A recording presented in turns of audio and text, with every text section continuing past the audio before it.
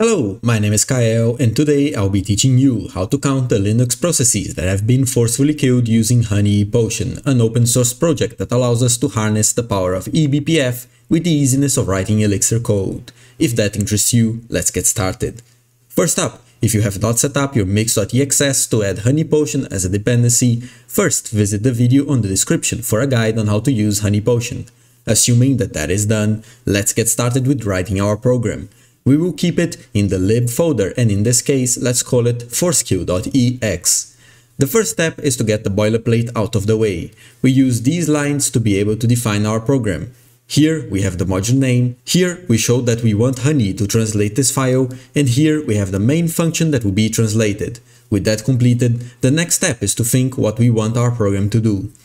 Our objective is to create a counter of how many times a certain PID has been killed. As we want to listen to system calls of the kill type, we should add sysenterkill as our @sec, in other words, as the trigger of our program. To get information on the processes that have been killed and the arguments used to kill it, we can access the ctx variable.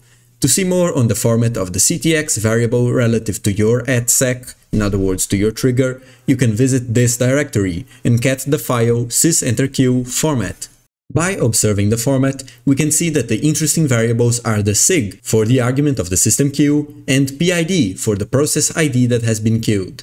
Let's assume now that we want to filter out what arguments we want to track, and let's suppose that in this case it is the argument 9. In other words, processes that are killed by using the kill-9 PID command.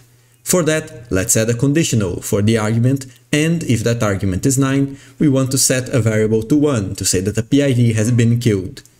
Great, we are almost done. However, if you try to execute our program right now, the variable described in our condition will run in the kernel and die without being recognized by the user program at all, which is not the desired behavior.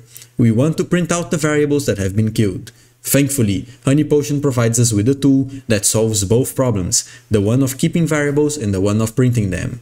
That tool is a map. Think of maps as a location of memory that can be accessed by the user. To create a map, we use the defmap macro, which will take in a name. Let's call this map system kills. The map also takes in a type and a maximum number of entries. In this case, we want a hash map to keep the process ID as keys, and we want a decent size, so let's set it to 64 for now. Returning to our condition, we can now run a BPF map update element to set in our map system kills the PID to 1. Finally, to have our program print out the map, we give it a print attribute and set it to true. Success! We have our program complete. Let's now try and execute it to see it in practice.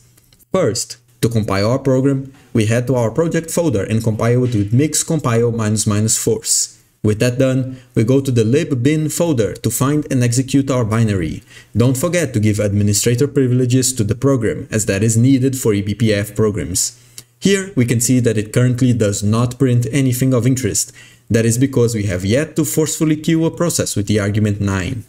To do that, I suggest opening up two terminals, one with the htop where we can find its own process ID and one to do the killing. Now with the PID of htop, we run kill-9 PID and watch as htop dies.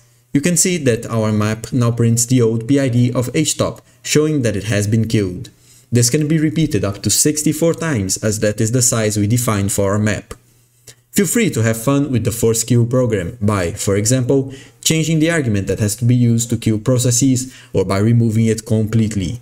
An easy way to experiment with these programs is to clone our repository and follow our guides in the examples folder. And with that, you have your own system kills counter. Thank you very much for watching and I hope to see you in the next video.